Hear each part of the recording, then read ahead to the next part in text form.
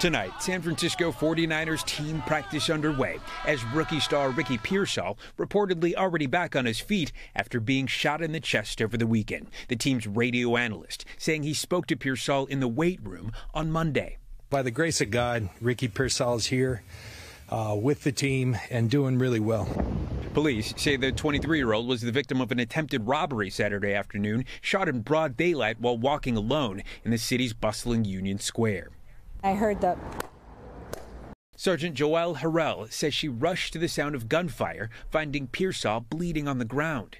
I see him look down, and he looks at me. He goes, "I'm gonna die." And I just like, no. I take off my hat because I wanted to make eye contact with him. I wanted him to hear me.